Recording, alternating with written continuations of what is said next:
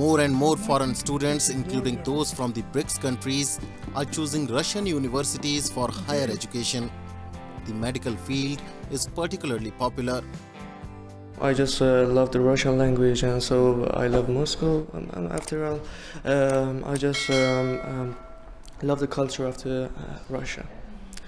So I decided to follow my love and what I like, and so come here to. I wanted to explore. I was studying at home in South Africa, so I wanted to change.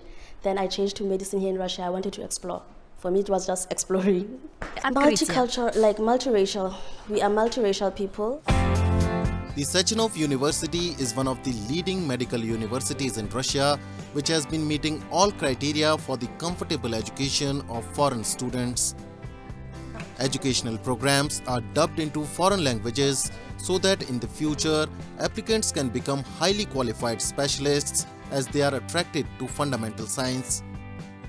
Мы не только даем знания и навыки клинические, но также мы пытаемся вовлечь их, кого интересно, конечно, в научную деятельность, в исследовательскую деятельность. Они участвуют в научных разработках, они являются авторами статей. И, конечно, проводятся и семинарские занятия, и практические занятия.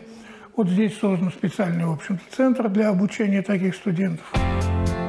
A center with profile classes for practical training is here for future doctors. Here they can perform surgery on a mannequin, give first aid, perform plasma transfusion and much more. Among the latest innovations are dental and rehabilitation rooms. У нас в Sechenovском университете у нас тут много оборудования, много больниц. Тут, например, simulation центр. Много чего у нас доступен. Поэтому это помогает в процессе обучения. Teachers in Sechenova say the foreign students are highly motivated. It is important for them not just to get a diploma or a degree, but to become real doctors and professionals in their field.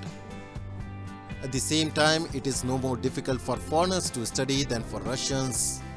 The university regularly introduces new adaptation programs. В прошлом году мы запустили программу БАДИ, которая подразумевает, что обучающиеся из зарубежных стран, которые уже 2, 3, 4 года отучились у нас, они проходят короткий курс, который позволяет им легче адаптировать ребят, которые поступают на первый курс. То есть они их встречают в аэропорту, они их проводят по всему кампусу, они рассказывают об особенностях того, на что обращать внимание, как проходят экзамены, какие преподаватели, кто построже, кто помягче, как эти дисциплины сдавать, как эти сдавать и так далее. Делают культурную адаптацию, и они становятся частью семьи нашего университета.